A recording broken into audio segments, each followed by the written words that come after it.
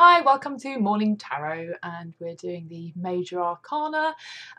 This is the fourth video in the Major Arcana series, and all the other videos for the Minor Arcana are on my homepage in a playlist called Morning Tarot. So if you want to have a look at any of those, just go and have a click in and you can search through for any particular card that you would like. And as ever, please feel free to do a video response to any of these videos because I would really love to hear your opinions and see your decks, etc.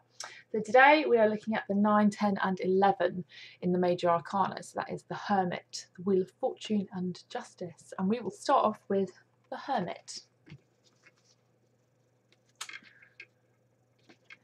So I talked before about the idea that a lot of the tarot comes in pairs, or the tarot can often represent different aspects of the same sort of thing, or the same sort of personality, same sort of situation. We see that with the pages, the knights, the kings and the queens of a suit. They're all different types and aspects of one central core personality. And when I look at the Hermit, I often think of the magician as a balance. The magician is that person with all those tools at their disposal, creates magic, uses everything that they have available to them to manifest situations. The Hermit, however, I always associate with the kind of the sage aspect of like the wizard, and the kind of the mental power and the use of knowledge and deep understanding and deep wisdom to sort of create that magic in life. When I look at this card, I always think of Gandalf from Lord of the Rings. He's dressed in a very Gandalf-like way, and with the beard, etc. And I do think of that aspect of the idea of magic, the kind of wizard like Gandalf who doesn't actually kind of perform spells, etc. as such, whose real power and real wisdom, the real magic in that character comes from his deep understanding, his deep knowledge, the fact that he can understand things and he has access to things that other people do not understand, and that is what sets him apart and makes him special. And I think when we see the Hermit, we're looking at that kind of influence and that kind of character. Now the background of the Hermit is almost completely blank. There's not much going on in this card. He's walking on snow and ice. He's standing in his long robe holding a lantern with a star inside, and he's leaning on, he's carrying one staff only. The reason I think that we have so little going on in the background is because in this card, everything that's going on is going on within. This is a card about seeking. It's like the seeker, the spiritual seeker, or the seeker of knowledge. Someone who's seeking, excuse me, my voice this morning. Somebody who's seeking knowledge, someone who's seeking wisdom, someone who's seeking spirituality, who's seeking enlightenment, who's seeking their own path. This is somebody who's very much walking their own path.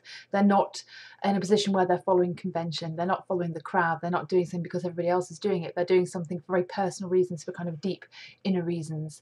And for that reason, there's not much going on the outside of the card, because all of the activity, everything that's happening, all the meanings of that card are very much focused within. They're within the mind, they're within the heart. It's about connection and understanding. It's sort of wrangling. I often think when I see this card, you've got somebody who is very much in their own inner world, who is really experiencing the mysteries of life, who is seeking some kind of knowledge or some kind of deep wisdom, who is following their own path. And the Hermit is carrying a lantern with a star in it. He walks by the light of his own star. He's following his own star. He's following his own path in life. He doesn't need any other light because he is a light for himself. You often hear that being said, the idea of be a light for yourself. Raise yourself, be your own light. And if you're a guiding light for yourself and you follow your truth and you follow what's really inside you, your dreams, and follow your own light, you create lights, and other people will take up and they will start to follow their lights. You're doing it by example. They may even follow your light.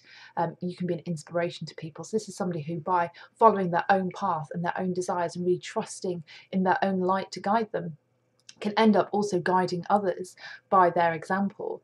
The Hermit, he walks only with his staff, whereas the magician uses the wands, the pentacles, the cups, the swords, above and below, and brings all the elements into play to manifest things in his life and create magic that way. The Hermit doesn't use tools. The Hermit's tool is himself. He is his own tool. So he uses his inner strength and his inner knowledge and his inner ability to kind of line up and manifest things. He doesn't need props, and he doesn't need almost support. He's walking with the staff, but he's not leaning on the staff.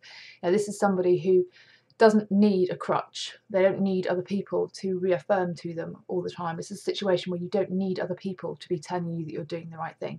You don't need to seek approval. You don't need to do something so everybody else is doing it. And you don't need to listen to people who are trying to pull you away from the path that you're set on.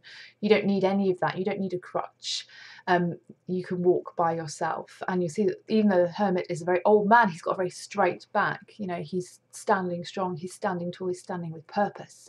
And though it might not seem to the outside world that the hermit is getting anywhere or is really doing anything, all the stuff that's happening within is manifesting. And I think the reason that you see this card being one that has this aspect of winter is because the season of winter is when all the leaves fall from the trees and everything looks barren and bleak, and it seems that nothing is really happening. Everything goes still. It's like there's no movement, but there's immense energy, immense creativity. It's all going on underneath the snow, underneath the surface. All the seeds are in the earth, waking up and germinating, and things are manifesting. And even if you can't see it, it's happening. And even if other people can't see it, you know where you're going. So be a light for yourself and follow your own truth and follow your own guidance, and understand that kind of true magic comes from within, that wisdom and knowledge and understanding and life experience are incredibly important. Next we have the Wheel of Fortune. And when I see this card, I always think, spin the wheel, like literally like the game show, the Wheel of Fortune. And it does have that elements to it. When you get the Wheel of Fortune in a spread, often you're looking at a situation where somebody is being told to spin the wheel. Take a risk, take a gamble. You know, the wheel is spinning. We don't know what the outcome is. This is often a card that you'll get when somebody is in the middle of a situation that is in change and in flux, when things could go one way or another way, where there are many different possible outcomes, and as yet the situation is not solid. It hasn't pointed in one direction or the other. You know, the chips are still up in the air, the roulette wheel is spinning, and we don't know where the ball is going to stop yet.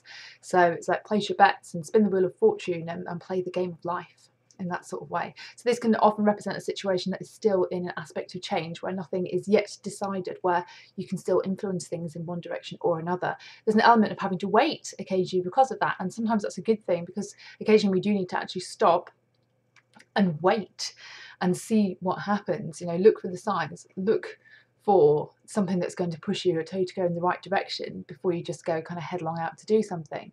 So there might be an element of having to be patient here. This is very much the card of cycles. It's a 10. So we talked about 10 before being a gate card, being something that's changing, going from one state to another state. And the wheel itself is a circle, and like with the Fool, the circle represents that eternal beginnings and endings, beginnings and endings. If you look, actually, there is a T-A-R-O and T. As you keep going around that wheel, just read the word tarot again and again. Tarot, tarot, tarot. Because tarot represents the journey of life, and the journey of life never ends. It just starts new, it starts new, it starts new. Every cycle, every lesson, everything that you go through just brings you into a new beginning, a new beginning. So the wheel is turning. It's reminding us that life goes on always. Also reminding us that life goes on always is the fact that we have kind of the Sphinx sitting at the top here. Now the Sphinx is on the top of the wheel, and occasionally when you're on top of your game, you feel on top of the world, you feel like you're winning, everything is good, everything is amazing. And you have that aspect, that kind of Sphinx-like showy aspect of life where you really feel that you are succeeding, and you're looking at a situation where there's all this kind of success and great things are happening. And then down below at the bottom we have what looks like a figure that sort of has a similarity to the Egyptian god Anubis, the god of the underworld. And I think what this is telling us here is that the wheel turns for everyone. The wheel will turn for you just as it turns for me. And you will not forever be on top of the wheel, and you will not forever be on the bottom. So let's say you're looking at somebody who is in a situation where they're incredibly depressed, incredibly stressed out, everything's going wrong for them, they're in a very dark place, in a very bad place personally, things seem to be falling apart.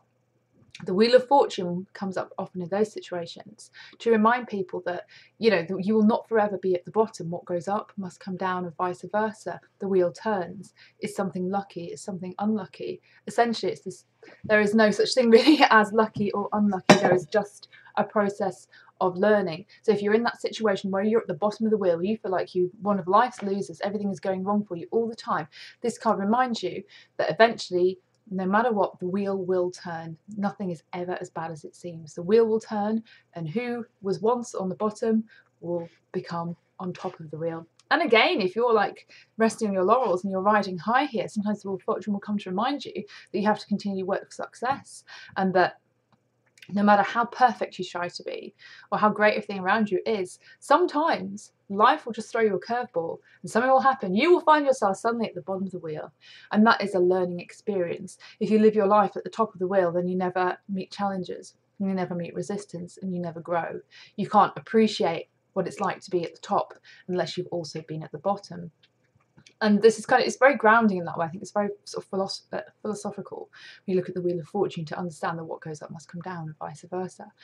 We've also got here chemical element symbols here, and I can't remember what they're for now. One of them is water, salt, sulfur, and something else, but they're basically the building blocks, the foundations of life. And so this is telling us that just as the tarot represents the journey of life, the endless journey of life, and the Wheel of Fortune represents the foundations, the very things that life is made of. Life is made of mixed fortunes, it's made of changes, and it's about how you roll with the punches and how you roll with change. Evolution teaches us certainly that it is not the strongest or the fittest that necessarily survives. What survives is the person, the species, the type that can most easily adapt. You don't have to be the best looking, you don't have to be the strongest, you don't have to be the bravest, you don't have to be the fittest. You will survive through evolution by being the most adaptable, by being able to adapt to circumstances and situations and your environment. And the Wheel of Fortune also teaches us to remember this. And finally today we're going to look at justice. Lady Justice.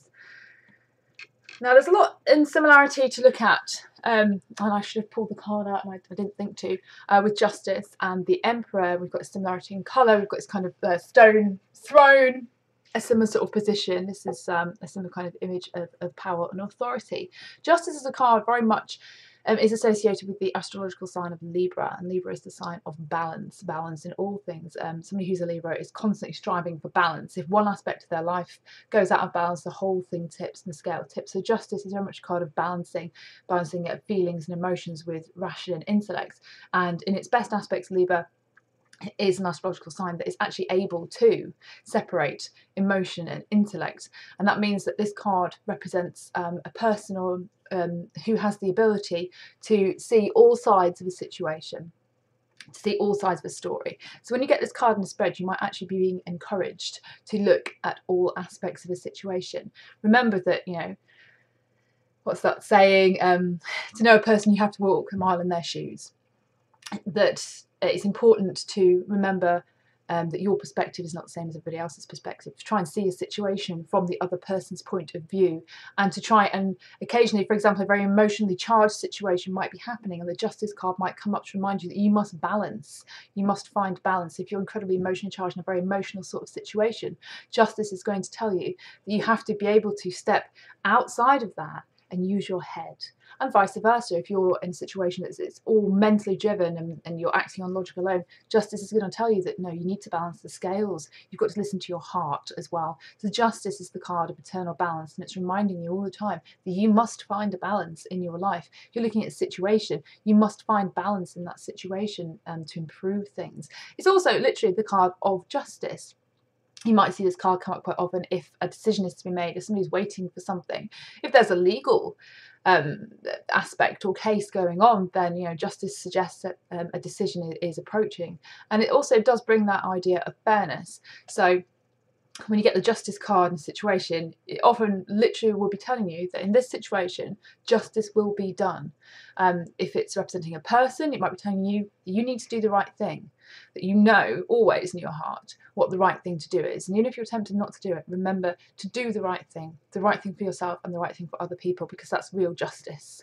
If you're waiting for other people to make a decision or almost pass justice, pass sentence on you, this card might indicate that that is coming up, and that hopefully, if it's surrounded by favourable cards, that the odds are in your favour in that situation. So balance inside yourself, balance in your life, looking at situations from all different aspects so you can understand people's motivations, you can understand what's happening, be able to use logic and reason and feeling and intuition to enable you to make the right decisions and to do the right thing. Have a very lovely day, everybody, and I will talk to you tomorrow.